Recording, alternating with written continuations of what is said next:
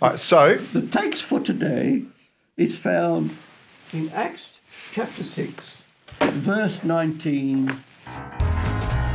welcome back to Dr. Phil, everyone. Let's go. Hats on.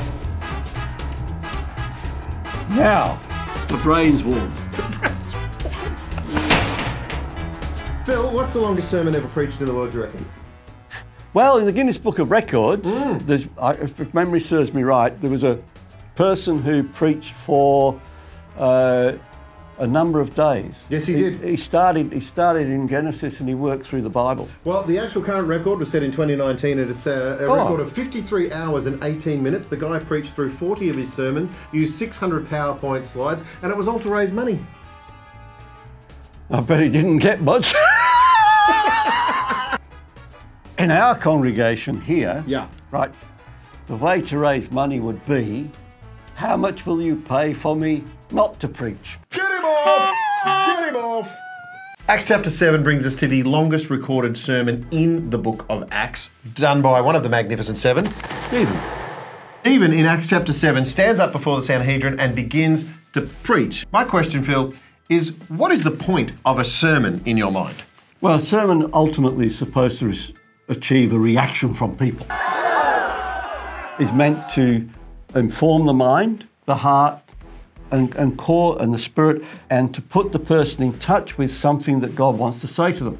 Why did Stephen have a platform at this point? Why did they even listen to him? Well, see, so in Acts chapter 6, remember we saw that because of the issue of the division of food aid, yes, it wasn't working out, so they appointed 7 men, one of whom is Stephen. The rest of Acts chapter 6 deals with Stephen going around witnessing to Jesus in a synagogue called the Synagogue of the Freedmen, which probably refers to people who may have been slaves to the Romans or and have been set free and have come back to Jerusalem. They've established the synagogue. Sounds like a really good indie pop band though, doesn't it? Forget compliments of Gus, you can start a new one. The Synagogue of the Freedmen.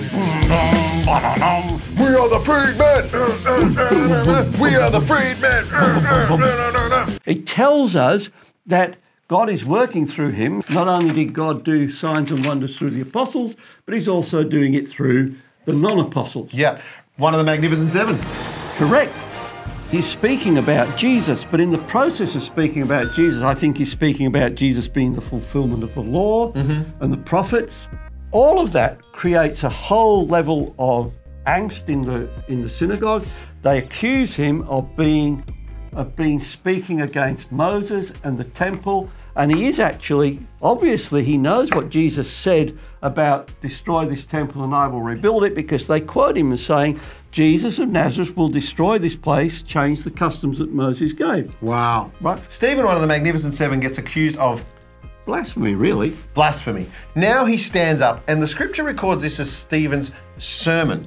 How was it actually presented? Well, it's probably more, it really should be thought of as his defence, right? Right. What Stephen has been accused of has been attacking Moses in the temple. And as he speaks through what he's saying, right, he's actually showing that he is not actually attacking Moses in the temple. And now he's coming to a defence. And isn't a great sermon a great defence of the gospel? It is. Stephen has come to understand that the sacrifice of Jesus makes all other sacrifices redundant. So in that sense, there's no need for a temple. So Stephen comes in, preaches a sermon, makes all of their jobs redundant, and this is all to prove that God is with us everywhere, always, through the person of Jesus.